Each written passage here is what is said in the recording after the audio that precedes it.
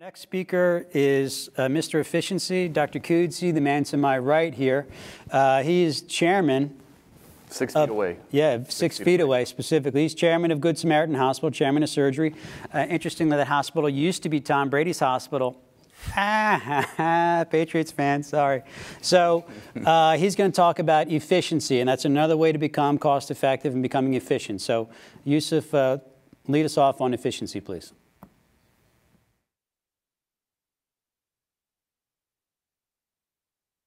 Hello everyone, and welcome to Virtual. I'll be talking on maximizing efficiency in inguinal hernia repair. This is Yusef Kudsi from Boston. First, I'd like to thank the audience, faculty, moderators, and industry. I have to say this is going to be the first time I'll be giving a talk to an audience of more than 9,000 people in one room. Pretty exciting time. Briefly, I'll be talking on the value of robotics in inguinal hernia, transition from lab TAPP to robotic TAPP, personal data and literature overview on robotic inguinal, what it takes to transform the culture, focusing on efficiency and implementing new technology. Every journey starts with hope and high expectations. That was a photo of my first marathon. Similar to surgeon's experience, but I hope that he or she can do anything laparoscopically. Well, halfway through that journey or that marathon, start thinking about it. Can I truly do everything laparoscopically? Well, how about these tough cases, or you can call them the complex inguinal hernia? I'm pretty sure that many could consider robotics for these complex cases, where they continue to do their cases laparoscopically, and they choose to use robotics for challenging or complex inguinal hernia, such as in this case, where you have bilateral scrotal hernia extending to the mid-thigh, with most of the colon and the small intestine stuck up there, with the hope that if you do this robotically, you'll be able to do this in a minimally invasive fashion, with the expectation that it will be quick, less than an hour, patient will do great, you'll go home, high five, and everyone is very happy. Well, in reality, it's not the case. These cases are very challenging, very difficult, and time-consuming, but doable. At first, I went on to do even more cases and was very selective and ended up doing only the difficult cases. As you can see here, incarcerated, a bit of a challenge, but we went on and it was doable. Or one side or two side, we did see value in these difficult cases. Others, such as incarcerated with fair amount of momentum, for me would have been a challenge from a lab TAPP. So I chose robotic TAPP approach. Pre-peritoneal dissection, exposure, and then complete reduction of the momentum. Well, what was my first impression? That there was value in these challenging cases, but when it came to time, I did not finish on time. These cases took quite a long time. Efficiency? Team was confused if my case is going to be booked laparoscopic or robotic and what kind of algorithm I used in our busy practice. This is my first marathon. Excited to finish, but it was almost 4 hours and 23 minutes. To look at things from a different perspective, we decided to stop doing laparoscopic inguinal and do all our cases robotically for inguinal, in order to improve efficiency, techniques, and explore if there's true value in these cases. So we went on to do the simple, straightforward, one side, two sides, elective, semi-elective, or emergent cases, during business hours, even evenings, or on call. It was reproducible, we were able to execute those cases. Significant learning for the team, setup, preparation, and turnover. Everything made sense, and we made very good progress throughout that journey. We even went on to do concomitant procedures. As we do majority of our cases in minimally invasive fashion, this is a TAPP incisional hernia. At the same time, patient has bilateral direct inguinal hernias. As you can see here, we placed 2 extra large PD max, closed the anterior defect here from the incisional hernia, and placed another 15 by 15 soft mesh. So in total, 3 pieces of mesh from the TAPP approach. Great approach for this hernia. So what kind of impression I had now halfway? There's true value across the spectrum. Time, we're getting better as we're doing more and more cases. And even the efficiency aspect, we're getting more reproducible. And team and booking, they're knowing what to do in these simple, moderate, challenging cases. But despite all this, as you can see in this photo, that was my second marathon. I was prepared and ready to go, but I went on, it was a New York marathon, halfway started to rain, it got soaked, cold, and could not finish on time. So although you prepared, there's a lot of circumstances that might happen to you along the way. We published our initial case series. We talked about our transition from lab TAPP to robotic TAPP. As kind of expected, we were able to execute and do more complex cases from the robotic platform in comparison to the laparoscopic approach. It was only 157 in comparison to 118. From a complication, very similar, although we had more conversion in laparoscopy. Time was very similar as well, operative time. And I think it was a really unique paper because it truly compared first ever laparoscopic to the first ever robotic approach when it comes to all inguinal hernias. So we went on to do more and more inguinal hernias and then everything else in our practice. As of 2020, I've done over 2,600 robotic cases, about 1/4 of those cases inguinal hernias. Over 600 robotic inguinal hernia with only 3% as an emergency, and majority of those done as a same-day surgery, 93%.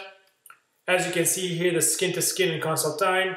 The skin-to-skin about an hour plus minus 30 minutes, and consult time is 48 minutes plus minus 28 minutes. Majority of cases are male, 91%, and ASA2 as in 83% of those cases. Elective in 96%, and we were able to do 11.5 concomitant, mostly when dealing with abdominal wall hernias. Majority of those cases were primary hernias, 88.5, bilateral in 31%, and indirect in 63.8%. Moving on to what's been published in the literature, I chose 3 papers. This is from Italy, talking about primary inguinal hernia systematic review. Reviewed 16 studies, over 51,000 patients, comparing open, TAPP, TAPP, and robotic TAPP. Not surprisingly, the conclusion that the choice of the most suitable surgical approach should be based on the surgeon experience and obviously the patient. Second study, coming from the American Hernia Society Quality Collaborative, where they reviewed over 4,600 patients. Similar idea, reviewing techniques, approaches, and not surprisingly as well, all of them had pretty much good outcomes, low rate complication within the first month. The last paper, which I really like, talks about pain as well, which is a hot topic in the last year, in the next couple of years, I would assume. Reviewing robotics and open and laparoscopy, where they found out in robotics the outcomes were improved in comparison to the open and laparoscopy. And what's interesting as well, they found out the higher rate of opiate use in the open group. As we went to do on more and more robotic inguinal hernia cases, as you can see here, we streamlined our port placement and docking to avoid collisions and maximize efficiency.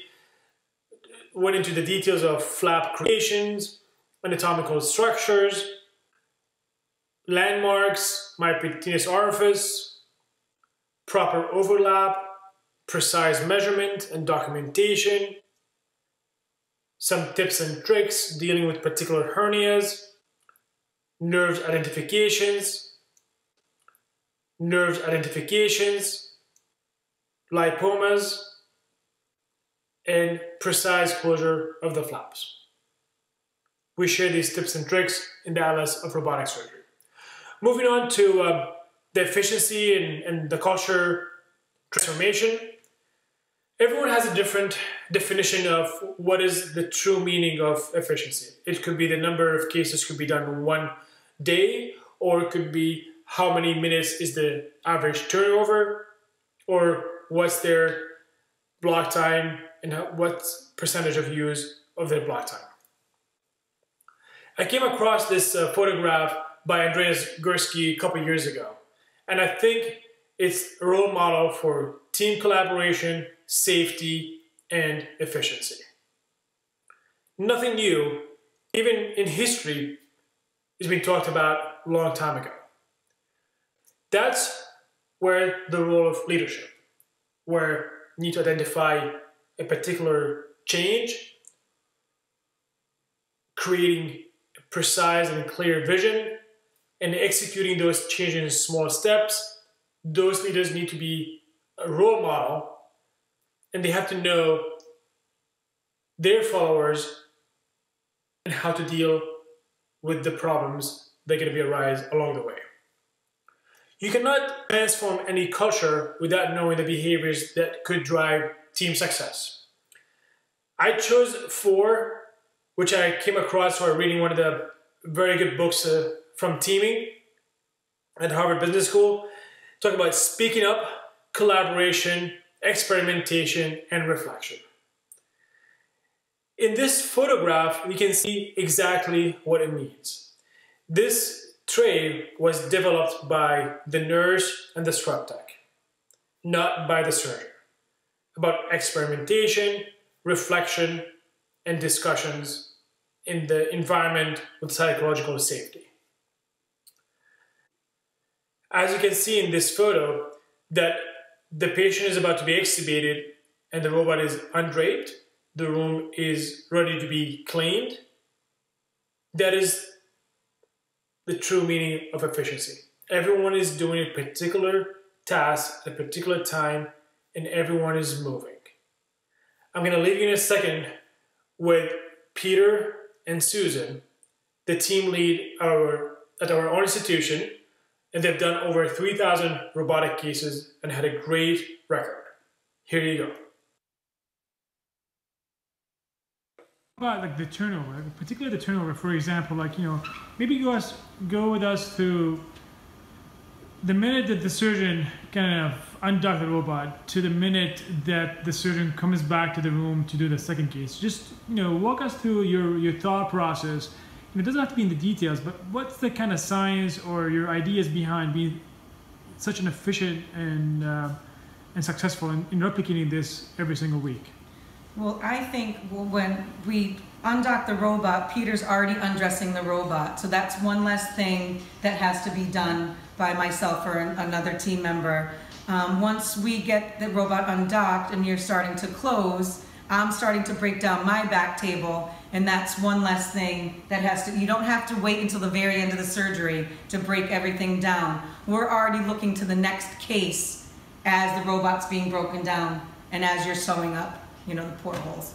So basically, by the time that the patient is ready to leave, the room is clean. The room is absolutely clean. It only has to be mopped and the equipment wiped down, and then we're ready to roll in the next case. But such as a team, we've also, besides who we have in the room, we also have housekeeping involved, which is important because they know we're fast, we're efficient, we want to get things done for our patients, and they know this, so they're a part of the team. Once again, they're a part of the team. No one is more important than anyone else as a part of the team. And you have to make people realize that. Even if they're cleaning rooms, they're a part of your team, and you pull them in and you make them feel welcome. Going on to part of the culture transformation and implementing new technology, having the robot as any other technology available every single minute, 24/7. In order to get this across, surgeon should lead a large, be able to troubleshoot at any time and help everyone else. I'm going to share with you an example. In the past, I had a hard time doing these cases after hours. You can see the old robot model. So when it came after hours doing these emergency cases, the scrub tech was inexperienced.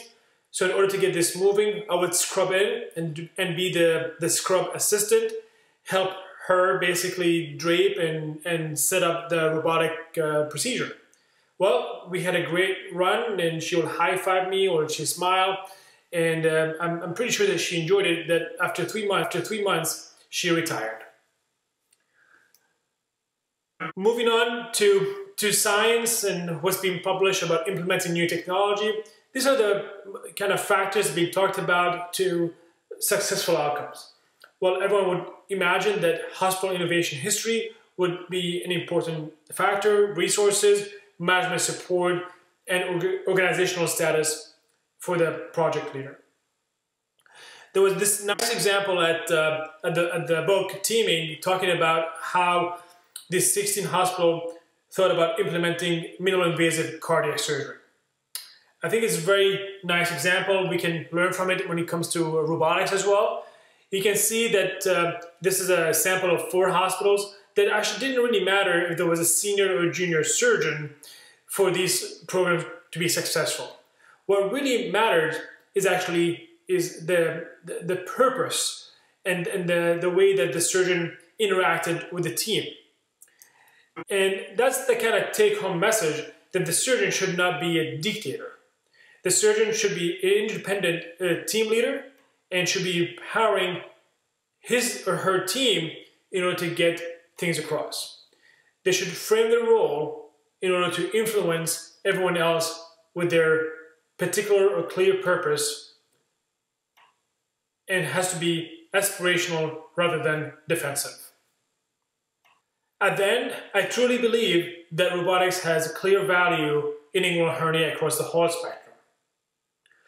In order to transform the culture at your institution, you need to know the barriers to teaming, the behaviors that drive team success, and everything has to be done with a clear purpose. That was my last marathon. I ran for a cause. I worked with everyone as part of a team. I was ready, I was prepared. Thank you, and have a good day. So great talk, Yusef. What was your time on that last marathon, by the way? Still not good. No, do good? better. Yeah, still in the 4 hours. You can still work on it, work on that efficiency. So So I watched your presentation, really enjoyed it. There's a lot of takeaways you can take from that about becoming efficient, right? You can streamline that back table, that's less instruments, it's a quicker count. Work on that turnover process especially. You can really get that organized, like the pit stop with your, that is his race car, by the way, he actually owns that. And like their race car, like a pit stop, and it's an efficient team that happens quickly. And then I think you can improve your efficiency by getting more touches on the robot, right? So when it comes to inguinal hernia, which is what this is about, I mean, do you think you should just selectively do difficult scrotal hernias on the robot and do your, your quote-unquote straightforward inguinal hernias, not on the robot? What are your thoughts? And do you think that helps? The more touches you get, the more efficient you become? definitely. Obviously, we did it wrong at first. We only did the tough cases. I've showed you the first couple of videos. Literally the first 3 inguinal hernias were the toughest cases ever. And after that I stopped. I said, it doesn't make sense. I mean, you cannot do these cases for hours. It was very challenging for everyone, including myself and the team. So when we started doing all these cases robotically as all in, then we learned the tips and tricks, the docking, the arm positioning, we were able to troubleshoot. That's what matters. I mean, for us as a surgeon, you can actually do a good job technically, but there's a team effort. And that comes in efficiency. At the end of the day, you want to get the cases done, and everyone should be seeing value. And that value is on top of that clinical value, should be from an institutional perspective. How long does the case takes, and what's the perception of your work. Right. Mm-hmm. What's the average turnover time? Question from the comment. So in the best days, if someone is going to come over and watch us kind of operate, we've run it down to less than 10 minutes. So wheels out to wheels in was a single digit.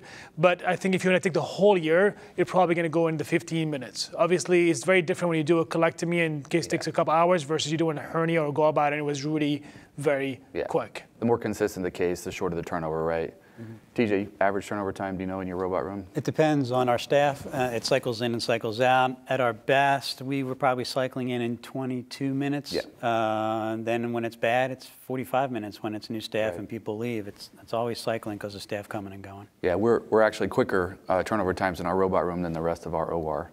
And it has everything to do with staff, just as you mentioned, Yusef. It is. I don't want to focus exactly on the number of minutes. I mean, some people might want to say 15 versus 12 or 20 or 25.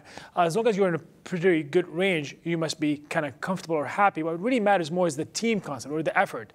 Sometimes you might be very efficient and you're executing your procedure and you're done, but the anesthesia wasn't kind of aware of how long it's going to take the procedure. Then it take another 10, 15 minutes to extubate the patient. Or you open the wrong scope and you don't have enough scopes. If you have 6 or 7 cases booked on that day, and then you have to really have that kind of backline. We have something called a red line or hot line, where everything we finish, we ship it downstairs so we get ready and prepared for the next case. Obviously, we have the 24/7 concept as well, so we want to be prepared all the time to have available instrumentations. Well, you brought up team building. So what are the sort of things you do to build your team? We do happy hours and things like that to kind of... We castrate goats in Oklahoma. So, I'm joking, not really. Unfortunately, every time we try to do something, it gets canceled. We want to go to Miami, so the team was really excited, and everyone bought tickets and hotels, and we're going to go to Miami and have fun, but that didn't work out. Even last time we were going to California, it didn't work out. But at least we would try to get together, but I think what really matters the most for team building is psychological safety. I think the idea is not trying to be best friends with your staff, but I think creating that environment that everyone would love to work and troubleshoot together, as I said, experiment, work, and kind of find a solution for these problems. And get input from people, right? Techs, nurses, and value their opinion, right? Because they're seeing it from a whole different perspective. Everybody has anesthesia as well. Yeah. I mean, everyone. Even as Peter mentioned in the kind of short video, no one is more important than anyone else in the team. Everyone should be equally important in order to get this moving forward. Okay, I got a legit question. Who edits all those videos, dude? Seriously.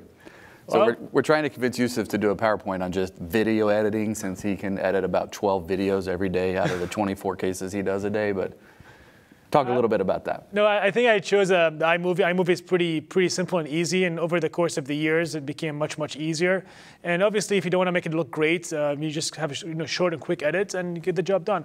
I learned so much from watching videos. I mean, I can name hundreds of folks I've learned. Tips and tricks. So I think it's really important for us, especially on this Facebook groups, to share tips and techniques and how we do this procedure to learn or see our complications. So if you don't really have the time, we need to create that time. We are in a different era, different generation, different kind of expectations. We need to take advantage of this multimedia, record these videos, and share them. You will learn enormously. You will change your career by these videos. Absolutely. So career changing for me was incorporating residents into my private practice. Mostly an incredibly joyous experience, occasionally something different than that. And I know you had that same transition to beginning the fellowship. Talk a little bit about what that was like for you, going from an incredibly efficient surgeon to now teaching someone how to do a case and thinking about efficiency like every half second, like I know you do. It was probably one of my best decisions I've done in my career to really start doing a fellowship. I've always loved education. but I couldn't do it at first with the robotics. It had a steep learning curve, especially being a younger guy, just graduating and learning this robotics. But we have to take a step back. And as kind of Connor mentioned in his presentation, it's amazing if you can teach someone. So definitely going to influence the efficiency and how long will it take you to finish your day. But that's something you can work step by step. And you have to really, for example, when you start with the fellowship, yes, it's going to take longer, but that could be really paid back in a different way. So if you're doing a robotic inguinal hernia, you cannot, for example, have the fellow do from A to Z. At first, I actually start by, I dock the robot, I put the ports, I do everything for the fellow, and the fellow just sit down and start the case. So I'll do all the scut work so the fellow can actually get started. And we can alternate. And every kind of quarter, things change, so they can actually take more ownership on these procedures. But obviously, it will take a hit, so it has to be coming from a passion. Right. Excellent. I did also notice your slides, you kind of went from the Formula racing car theme to the marathon, which I think is probably slower. Mm-hmm. I mean, just going to say that. But no, amazing that you can do marathons. I don't have it in me. No. Maybe when I'm 60. Maybe not. Maybe not. Okay. Where are we at? You guys, we did forget to mention some house ground rules, like bathrooms are wherever your bathrooms are. But obviously feel free to take bio breaks. You can pause the video, I'm pretty sure. And the content is going to stay on the site. So there have been a lot of threads, a lot of questions about that. We plan to keep this up indefinitely so that the impact can be as large as possible. Yeah, I literally, I will help out. So if I don't have visitors, because I'm down doing didactic in between cases, if I don't have visitors, I will help turn over the room. I will break scrub and my PA will close. And then I'll go and I'll take the drapes off the robot. I'll go ahead and I'll start wiping down some tables. And, maybe I'll do that like once a month or so, but people see that I'm engaged and care about what's going on. And it's not that I want to be, doing that necessarily, but I think, as a surgeon in the room, we're team leaders. That doesn't mean I'm saying everyone should help wipe down, but I think when you set that example and the people come in that mop the floor, they see they took videos of me when I first started doing it. Yeah, they're like, this is unbelievable. We've never seen this before. Or what?